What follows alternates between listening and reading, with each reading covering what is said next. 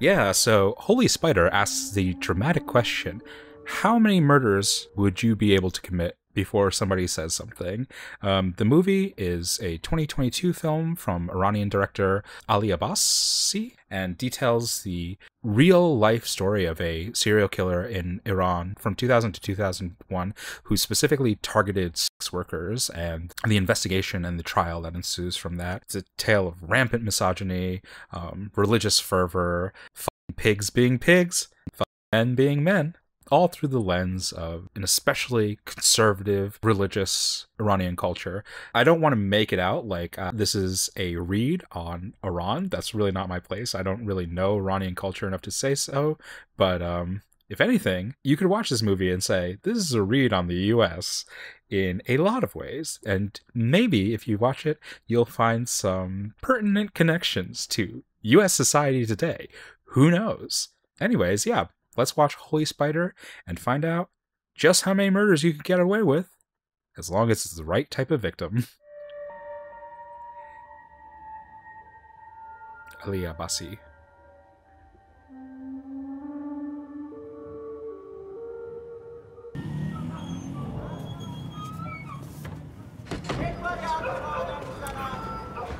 I always wonder at like Middle Eastern or Iranian actresses kind of like bearing their naked body or even their head in like film depictions, but you know, I'm sure the same conventions of conservatism that we kind of assign or designate to Iranian films and to Iranian culture, the same could be said in American settings and American films. Just because, you know, Shailene Woodley or Brie Larson can show their breasts in like White Bird in a Blizzard or in The Spectacular Now, doesn't mean that they always will or should or be allowed to in more commercial ventures and like, I don't know, Captain Marvel or something.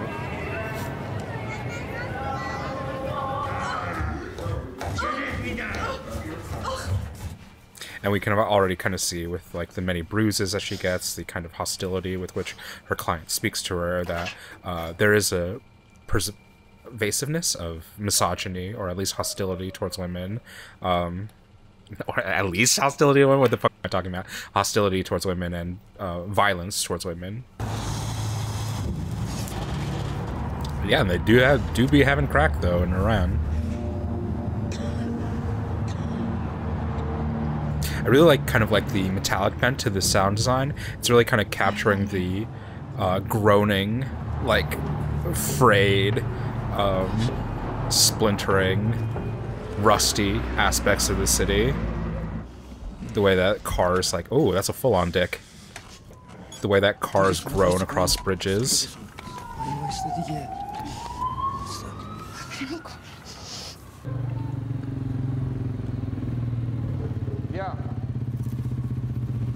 This is really interesting interaction with like metallic elements or mechanical elements in this movie. I want to see if it explores it further, but there's a, like kind of like a compounded threat or compounded metaphor that the men in this movie are associated with vehicles, with machinery.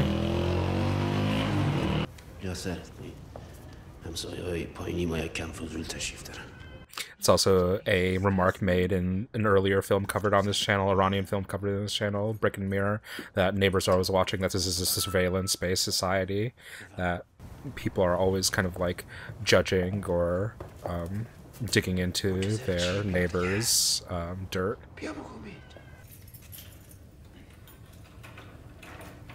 Trust that intuition, girl. Get out of there.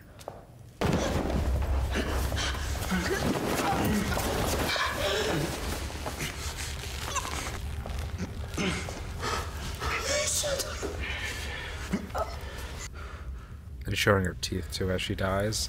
That's such a kind of sad depiction. And strangulation being one of the more powerful, like, dominant male signifiers. Just like an absolutely horrific way to kill somebody and to die. But a way of asserting dominance, of asserting physical power. And the cloak that's used, the sari that's used to like cover her, it's like an extension that this this society has already like created such an an atmosphere of stripping women of their identity and their invisibility, and it's just further extended now that the sari that he gave to her is now being used to cloak her body entirely after she's died. The fuck.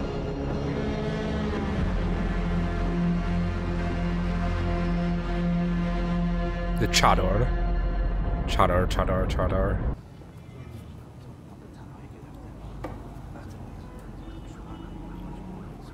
شرمنده خانم مثل که یک مشکلی تو سیستم ما پیش اومده شرمنده تنه ولی اصلا ما پره میشم. Yeah, the movie's like extending this metaphor of violence against women to kind of display an overall kind of cultural or systemic oppression of women. That there's already a suspicion of this woman that she's a sex worker because she's booking a hotel room for herself.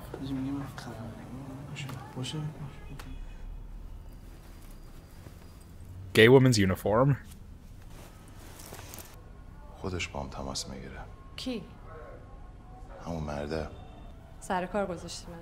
I love this idea of the kind of mythologizing of a killer. It's, you know, we've got it for the fucking Joker these days too, but the idea that these are supernatural human beings unable to be like understood or captured within the system, it's kind of lionizing them to a certain degree, and her stance in opposition to this is that he's very like he's very identifiable, he has regular traits, he has regular proclivities, and those things can be used to categorize him and to find him.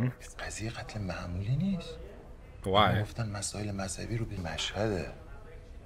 Mashhad. So is Mashhad like a particularly conservative city within the realm of Iran? Saeed. So yeah, apparently this is based on real life serial killer Saeed Hanaei.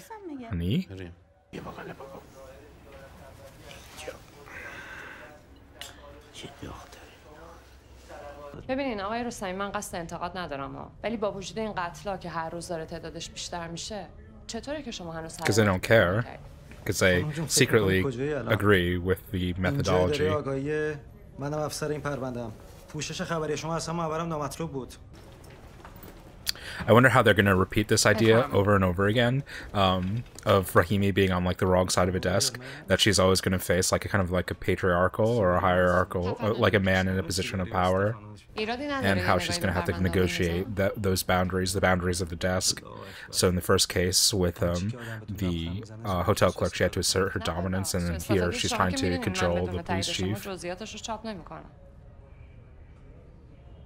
یه قرار میذاریم با هم دیگه صحبت کنیم.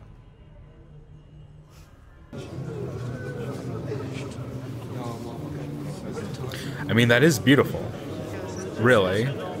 The works of art, the works of worship are truly a sight to behold. It's just a fucking shame that they instill so many fucking toxic values into people. So I'm guessing the ring on his pinky is like a religious ring.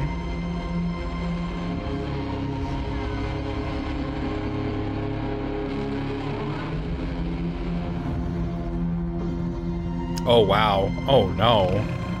میدونم که برای چه اون چادر رو سرتون کردید.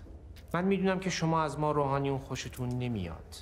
شما فکر میکنید که نظام فاسده، اما نیست. در چشم خداوند عالم هر زندگی مقدس. پس شما فکر نمی‌کنین که این زن لایق مرگ؟ That's good that she doesn't like directly respond to him. Like as a journalist, her job is to get as great a response out of him as possible. So you think that she's going to challenge him, but instead she kind of like allows him enough rope to hang himself on. اگر فتوایی باشه که نیست، فتوا یک نظر فقهیه، نه یک دستور. It's such interesting wording. A religious recommendation as opposed to a command. Is that supposed to be like, you know, comforting?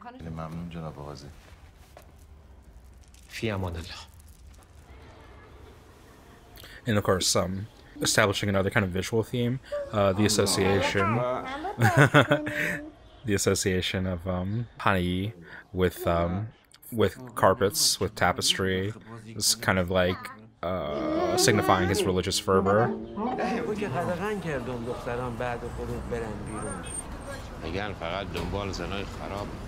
آدم چه میدونه؟ هیچکس در امان نیست.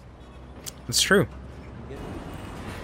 There's no one individual, no group that's being targeted by this kind of crime. It permeates outwards. It affects the entire society. I mean, obviously there is one group that's being specifically targeted and is the victim, but in terms of impact, everybody is affected by these things and not positively impacted. Everybody is negatively impacted by this.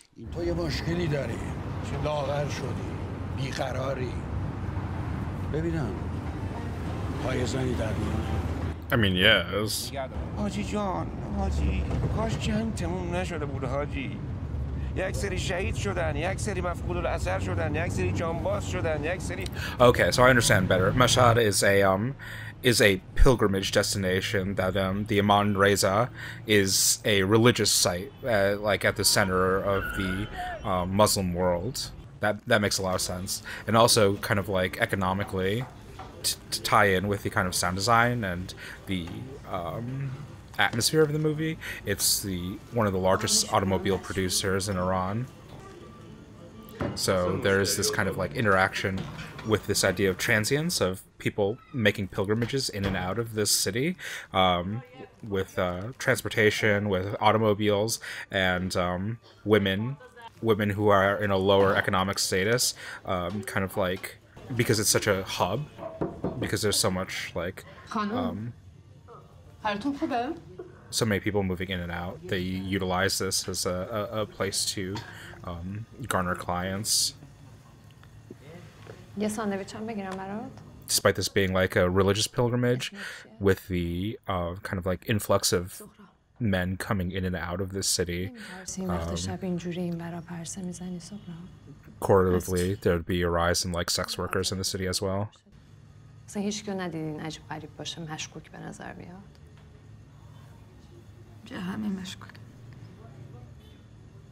It's such an interesting, that's such a cool kind of crisis or point of interest in this film, that this is a religious mecca, and it also creates this kind of like cottage culture of drugs, of sex work, and this kind of like byproduct of like institutional or cultural kind of like intensified misogyny. It's a really, really interesting kind of observation. We have like similar kind of portrayals or ideologies presented in American movies as well. This is obviously one of like the clearest stated depictions of Hollywood as well, that the proximity to wealth, to status, and to celebrity, and the people who wish to claim it, creates this atmosphere in which women go to pursue a dream and then realize like the nightmare of America, of Hollywood, the nightmare of Hollywood and of America by extension. And you have a lot of like dead sex worker narratives around Hollywood or around California as well.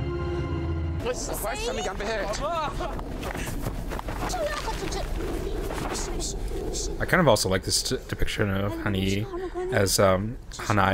as not like particularly strong or robust, that he can't even chase down his son. That this act of murder is an act of asserting control and asserting dominance, that in his real life he's, you know, kind of impotent or ineffectual, and he needs to dominate very, very weak, very susceptible, vulnerable women as a result to feel powerful again. Hey, bosh. Didi. He really feels compulsion now. I mean, this is not a religious fatwa. He is clearly doing this for like to meet a psychological need, a compulsion.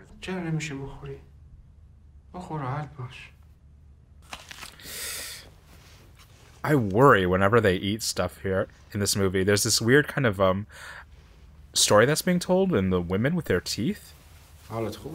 Women with their teeth and their hair. I mean, I guess it's perhaps tied into the drug usage in the film as well, but it's very, very corporeal. There's a lot of kind of attention paid to these women's faces and to their heads, and obviously they die through asphyxiation as well. Jesus, these actresses go full out. And her dead body along the carpet. It's a really interesting association because, like, I would argue in the presentation of this character, he's not really murdering these women for, you know, religious reasons, but he does make the religious justification post hoc. Jesus. Is that a picture of a dead woman? Is that this sex worker? Her like strangulated face in a carpet?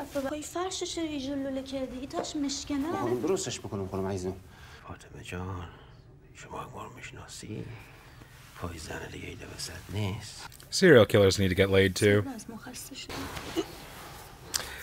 In front of my salad, in front of my dead sex worker, you go have sex with your wife after you've strangled me to death.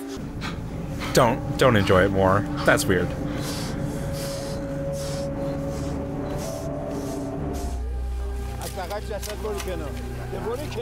He's there? This motherfucker's there? But like more so than I would expect in a movie. This movie has a very corporeal presentation of the women. We get to see the women's kind of like physical actions and physical reactions a lot more than the men, in my opinion, so far. We get to see like Ebrahimi like sweat and vomit. We see women's lipstick. We see their bruises. We see their teeth straining against food. Oh, she hella gay. This is the complication of giving him the cigarettes. That's how he's going to continue on this relationship. Yeah, this is kind of the danger of forming like the partnership with these men, and you kind of wonder if it's going to happen with her and her reporter friend as well. But that, you know, she gives them an inch, they take a mile. Get out, get out, get out, get out, get out. I'm still a man underneath. Ah!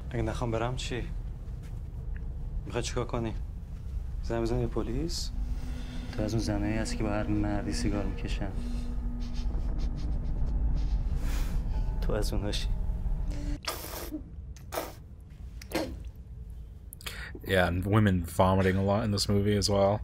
It's a really interesting presentation. Yeah, I mean, top to bottom, patriarchy doesn't seem like the greatest. I love that depiction of her thinning hair.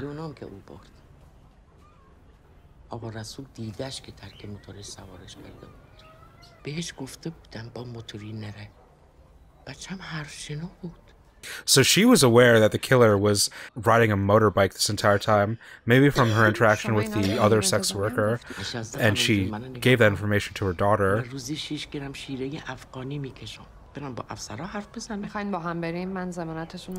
But this is an interesting kind of like network of information. Like the women have one network of information that they're privy to, that they know, and the men have another, and it's interesting. You think that they're kind of like bifurcated, that the women have the knowledge and the men don't, but to a certain degree, the men have the knowledge as well. They are just not acknowledging it. In a certain way, the women aren't acknowledging it either. So it's like a huge conspiracy, but it's not a conspiracy of, it's not a conspiracy to do something. It's not an agreement to do something. It's an agreement to ignore something, which is a far easier and in some ways a more sinister conspiracy. No. That's our poster.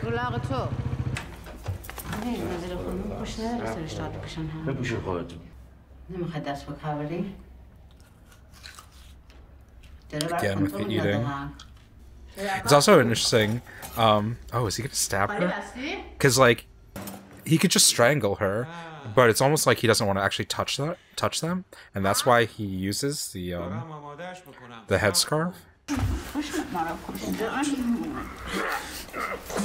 Yeah, I love this depiction of him not really being physically imposing.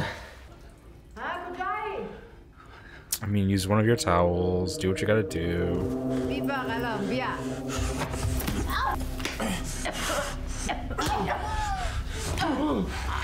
And this has become much, much more messy than he ever wanted it to be.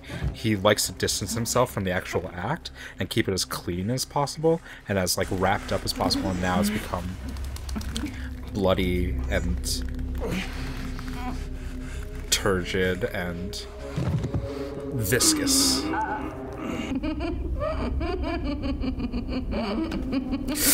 Oh my god, oh my god, oh my god. So, is his modus operandi going to evolve from this point? He's like afraid of physical contact before, and now he's going to, his process is going to intensify. This is one of those things where if you sit on a grand jury, you come to realize that police, law enforcement have a very, very long bead on people who are going to commit crimes. Like, there's a very long paper trail that they try and establish, and they wait on it. They sit on it forever because they want to gather enough evidence for a conviction.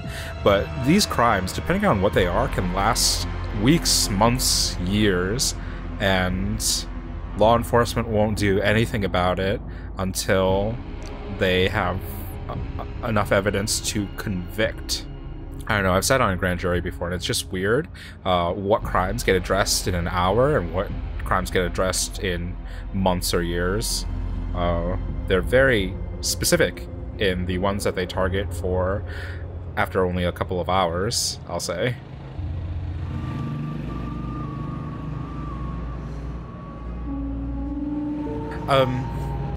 It's kind of like superficial similarities, but something I want to talk about is this does feel... Oh, there he is again.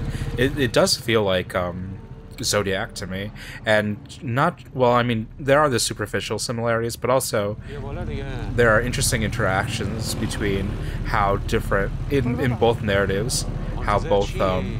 how different institutions kind of like address or try and investigate this crisis. But, you know, both are based on real-life crimes. Both kind of feature a heavily industrialized, spooky sound design to them.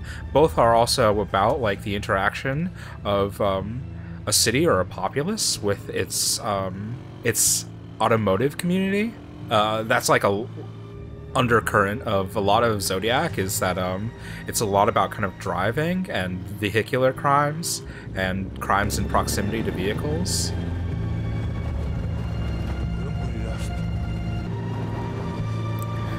But also the ways that institutions, whether through malfeasance, whether through negligence, or whether through like outright malicious intent, let these crimes kind of develop or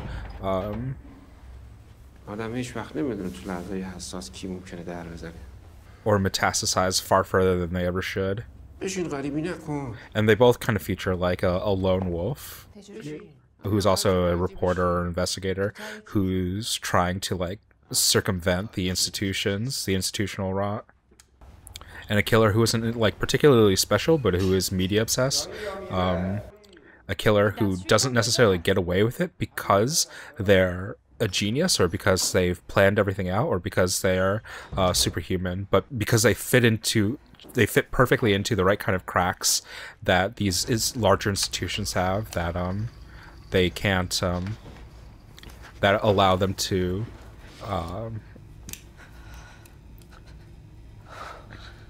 slip in and out unseen. Even if people on the street kind of are able to identify them, they don't have like the institutional backing, the power to kind of certify their intuitions or their suspicions. It's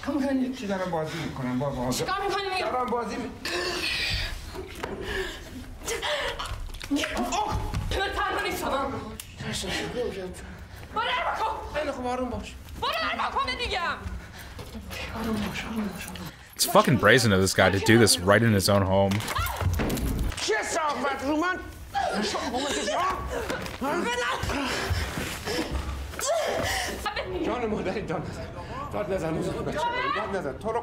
That's hilarious that he uses the same plea that the first sex worker used with him, that she pleaded for her life saying that she has children, and he pleads for his innocence by saying that he has a wife and kids.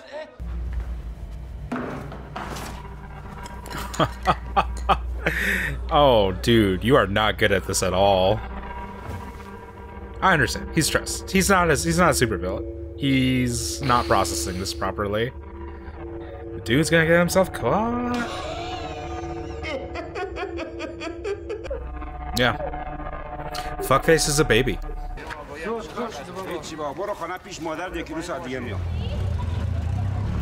It's interesting the perspective they've put on Ali in this. I think it's just like humanizing Saeed a little bit, but we are given a lot of perspective on Ali throughout this movie, and I wonder if it's like leading towards a conclusion, because I don't really think Ali is like narratively important to the movie, but I'm wondering if it's leading to a conclusion of how we're supposed to view the story in terms of the cycle, the passing down of values, and how Saeed or how Ali will view the narrative of his father.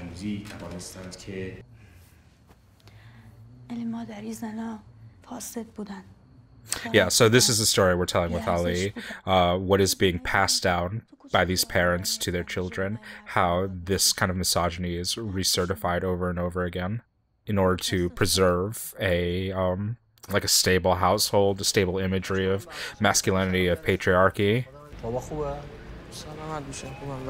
Yeah, the entire community is kind of like closing ranks around this family. Even if they know that the husband, the father, did something wrong, or they know what his crime is, to a certain extent, they validate his crime. They feel that he's done more for the community than bad. He's done more good for the community than bad. شما کجا بودی وقتی زوجت کشته شد؟ تو زندان بودم جناب قاضی. جرمت چی بود؟ توزیع مواد مخدر. I mean, this is a good case study for fucking America. The way we view criminals, the way we view certain crimes is like reinforcing or degrading our cultural values. Like similarly in our society, drugs are like somehow a huge offense. Sex work is a huge offense. Wage theft is seen as par for the course. Violence against women is seen as as overstepping the bounds of the privacy of the marriage between a man and a woman.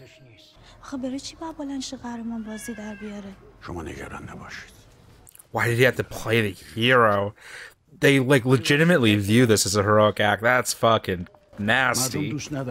Jesus. I like how they view this all as like political machinations. Dude murdered people.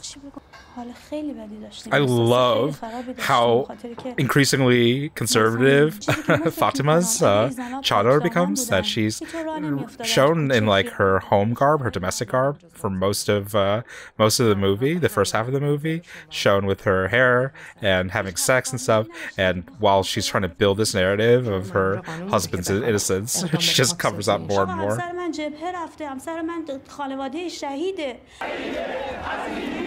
Did this shit really happen?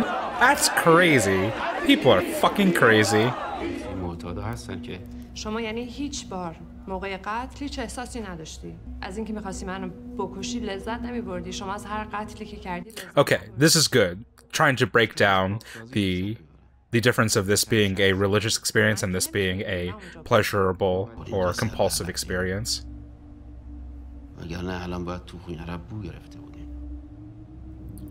Why would he need to kill her? She hasn't done anything.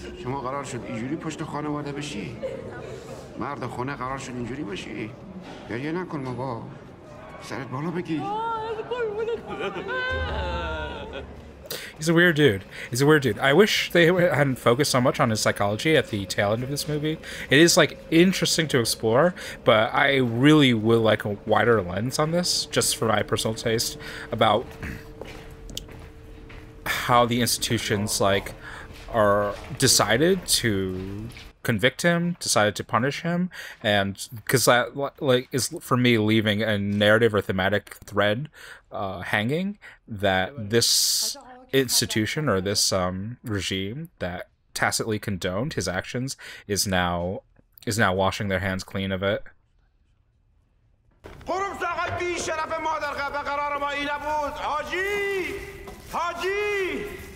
I'm not saying he should die, but I do like the return of this narrative thread or this thematic thread that in the end he's weak, that he's had this megamaniacal episode at the end he has to come crashing back into reality, and oh, there goes gravity.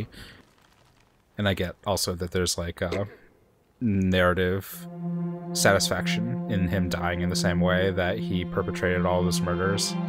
But I don't think his death doesn't mean anything. This society still has its problems, and it's not been improved by killing him. Is she gonna listen to herself be attacked? That would be really fucked up. Oh, okay. She's just going over the court interviews. Yeah, and like I said, we end this on Ali.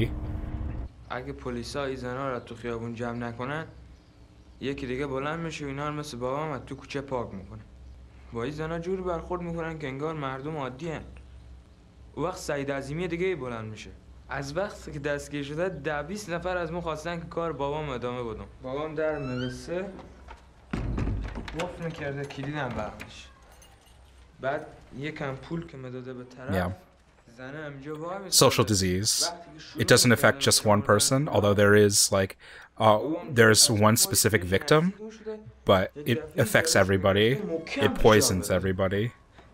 بعد زنه نیمجون میشه میافتاده رو زمین. یک لحظه. خدیجه بیا خدیجه. درست بکش سرتم وری بس. Yeah. It's a scary ending. بعد نشسته روش با زانوش میذاشه رو گرش. And this one event, this one instance has been blown into mythic proportions. It's been made more powerful, more forceful, more emblematic than it had been before. What was once a strangulation, a very soft assertion of dominance in a public sphere, has become this kneeling over a woman, this completely overwhelming show of force.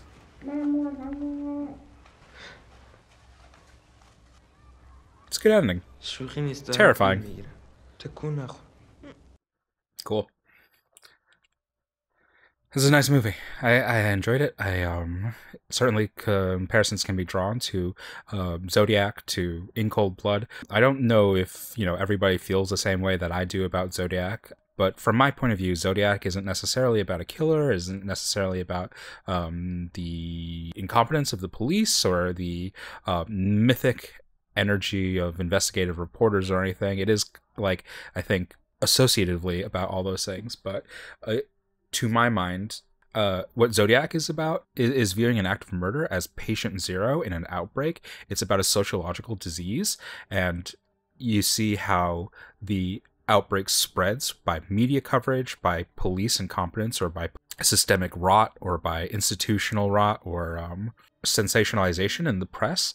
And you see how this disease overtakes an entire community, and it infects them, and it changes their disposition. It changes their the entire kind of public outlook.